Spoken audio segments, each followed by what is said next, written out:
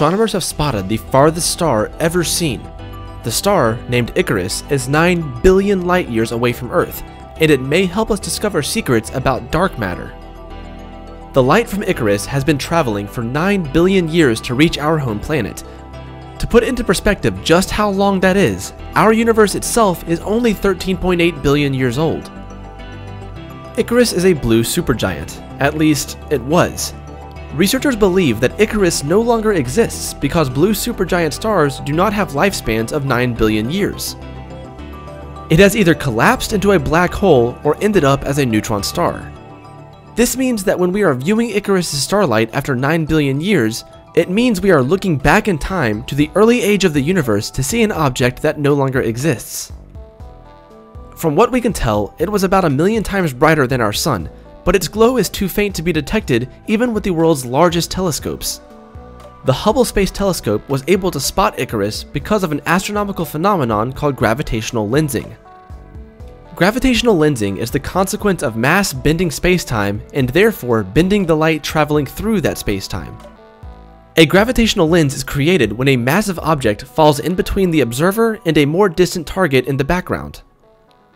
The gravity of such massive bodies bends and amplifies rays of light, acting as a natural lens in space. The light can be extremely magnified, allowing faint and distant objects to be bright enough to be seen. The light from Icarus was magnified by a massive galaxy cluster. This galaxy cluster is 5 billion light-years away from Earth and sits between Earth and Icarus. The light of Icarus was magnified by about 2,000 times due to this galaxy cluster's effect on its surrounding spacetime. The discovery of Icarus through gravitational lensing gave astronomers a new tool that can be used to study individual stars in distant galaxies. These observations will provide a detailed look on how stars evolve. Scientists also used Icarus to test a theory of dark matter. Dark matter is a mysterious substance that is estimated to make up 27% of our universe. One theory of dark matter suggests that it is made of black holes, but Icarus' view does not support this theory. If the black hole dark matter theory was correct, the star would have appeared brighter, but Icarus' brightness did not vary over time.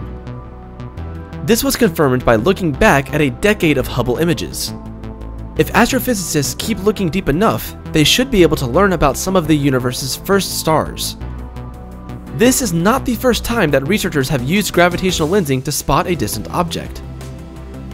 Researchers also used gravitational lensing to observe a galaxy 13.3 billion light-years away from Earth. This is just 500 million years after the Big Bang and is the farthest galaxy ever captured. NASA is planning to launch Hubble's successor, the James Webb Space Telescope, which is much more powerful. Webb's unprecedented sensitivity to infrared light will help astronomers to find many more stars like Icarus in the future. It will help astronomers study how galaxies are formed over billions of years and potentially even help astronomers find galaxies and planets capable of supporting human life.